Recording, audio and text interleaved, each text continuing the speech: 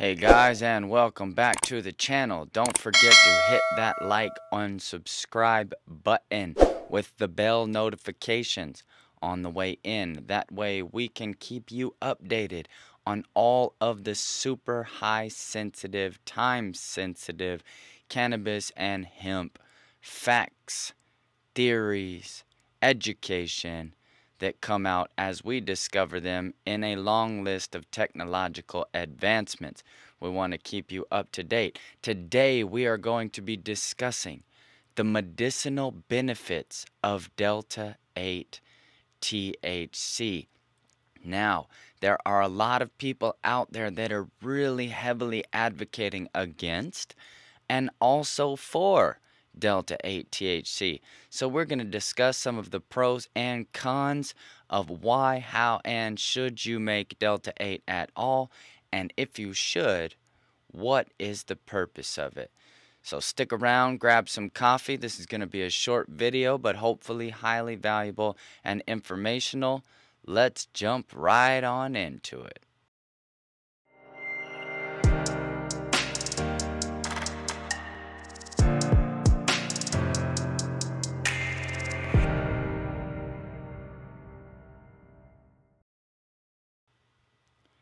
Yes, sir. Let's get right on into the content here. Once again, don't forget to subscribe. We are giving away a free cannabis education course to one lucky winner. It is a $10,000 value, and you could get it for free just by subscribing. Okay, let's get right on into it. The medicinal benefits of Delta 8 THC. I am Grim from WKU Consulting. And so I wanted to put out a little excerpt that I found from the Harvard Medical Research Unit. And it says as thus: Delta 8 tetrahydrocannabinol, which is Delta 8 THC, a cannabinoid with lower psychotropic potency than the main cannabis constituent, Delta 9 tetrahydrocannabinol, Delta 9 THC, was administered 18 milligrams in edible oil to 8 children aged 3 through 13 years with various hematologic cancers, treated with different antineoplastic drugs for up to 8 months. Now, the antineoplastic drugs are drugs for cancer treatment, so they're treating them. This is also going on with why is my chemotherapy. So the total number of treatments with Delta 8 THC so far is 480 treatments. They're treating children with this. The THC treatment started 2 hours before each antineoplastic treatment and was continued every 6 hours for 24 hours. Vomiting was completely prevented. The side effects observed were negligible.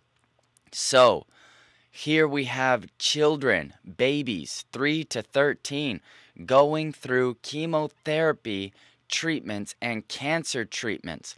And if you know anybody or have yourself ever gone through these treatments, you know the very first symptom of these treatments is extreme nausea, vomiting, and diarrhea. So this is very bad and very painful, especially for these kids. Think about these kids that are going through these things. So on a research platform, they decided to give them edible Delta 8 THC.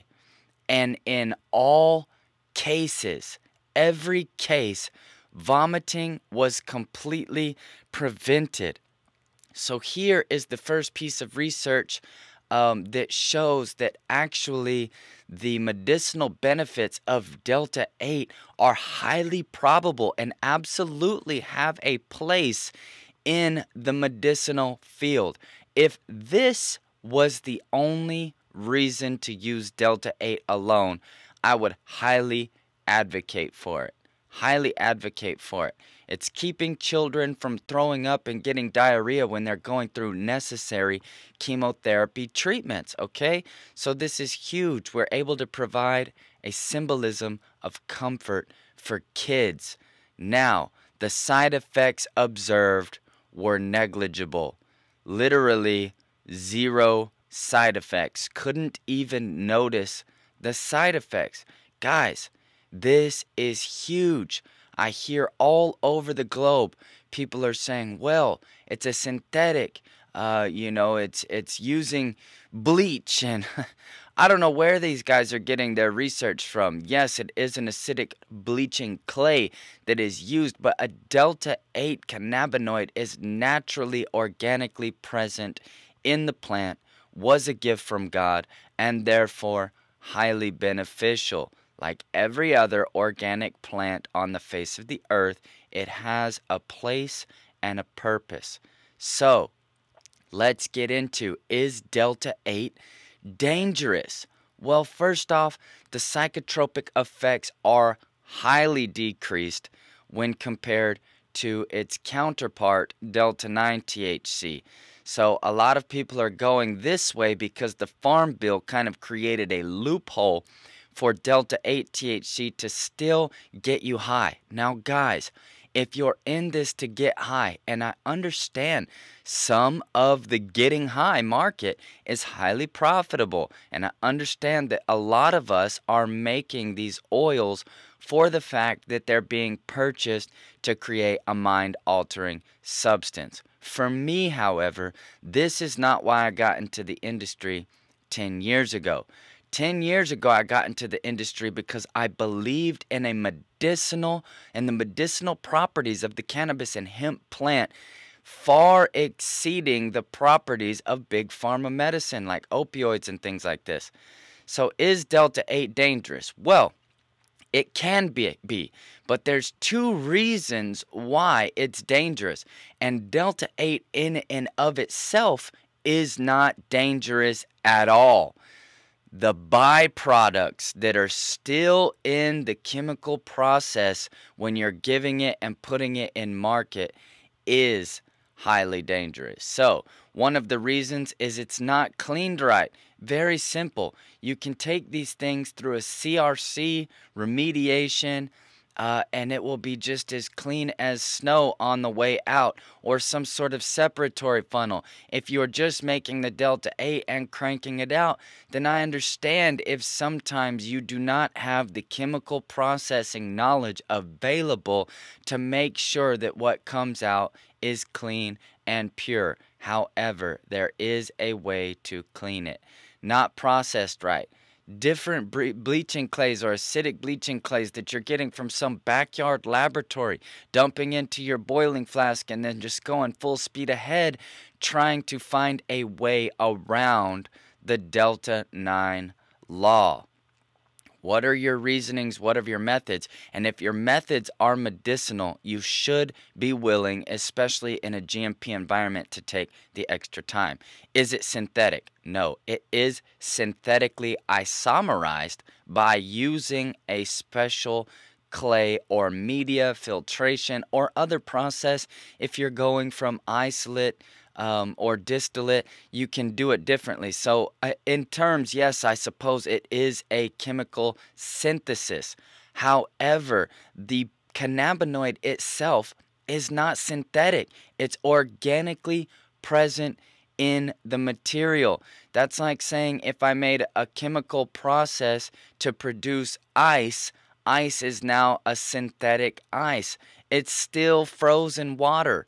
And I know that's in layman's terms, but maybe you can understand it a little bit better like this. Does it get you high? The psychotropic or psychoactive effects are severely minimal.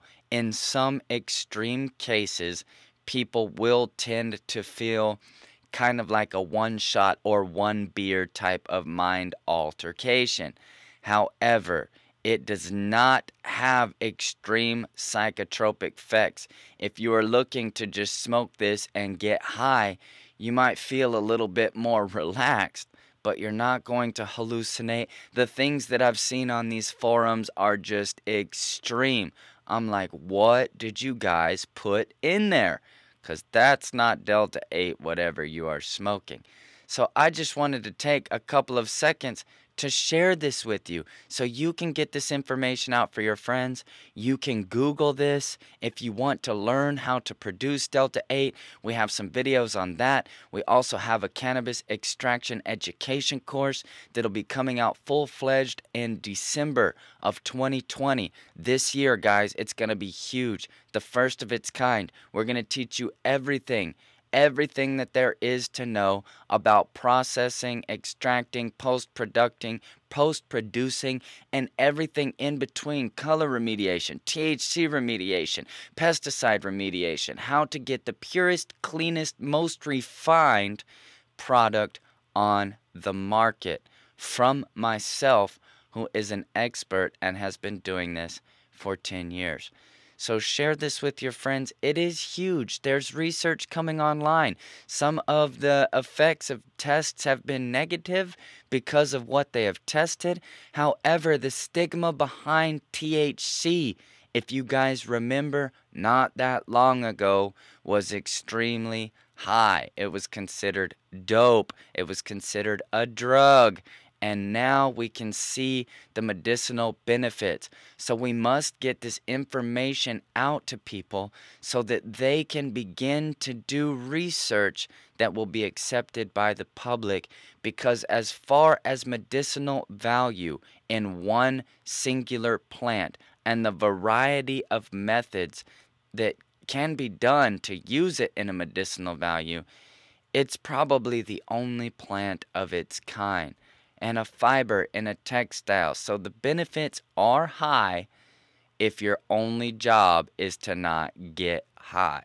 That's all that I have for you today, guys. I hope that you're having an awesome day out there, staying safe, be blessed, and we will see you on the other side. Have a great one.